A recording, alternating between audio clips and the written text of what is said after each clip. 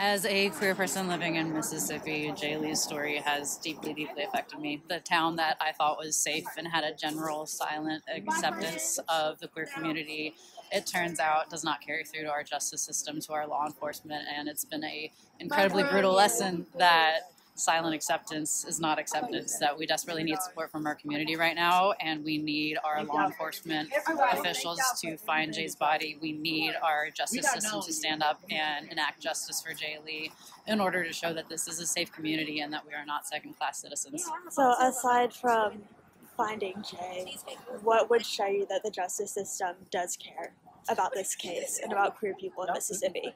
My immediate desire would be full transparency. We want full transparency as to the search for Jay Lee and how it has gone so far. We want full transparency,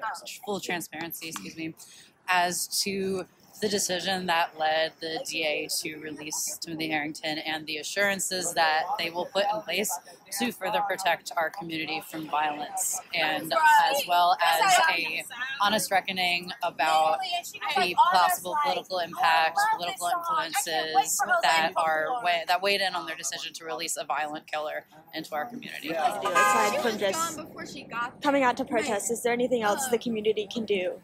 Absolutely.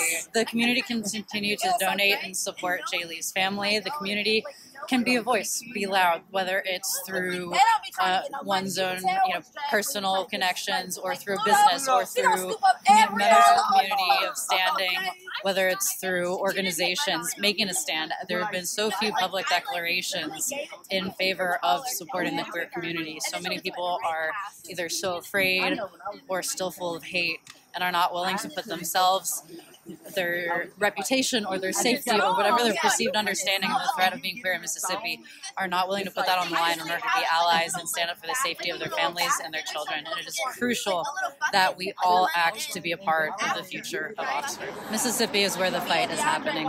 We need all the queer allyship and the queer support that we can possibly have for those of us who still live in the rural spaces. Being queer is not safe.